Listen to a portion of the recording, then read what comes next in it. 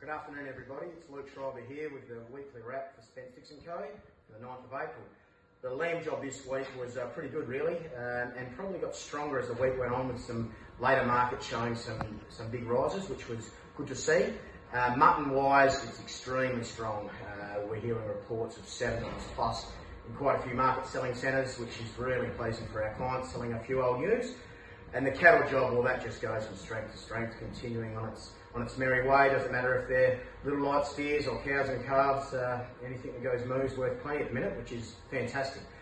Locally here in the upper southeast and Mallee, we're seeing a lot of dry seeding going on as guys are getting busy, getting their paddocks ready, sowing a bit of feed, and there's plenty of lambs hitting the deck too, the next crop coming through for this year.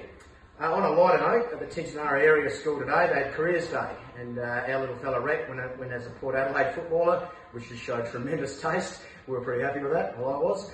But a big shout out to Jason Schilling, who's son of clients of ours at Emu Springs Pastoral here at Tinty, who went as a Spence Dixon Co livestock agent. So that was good to see and hear about. So we look forward to having Jason in the colours perhaps one day soon.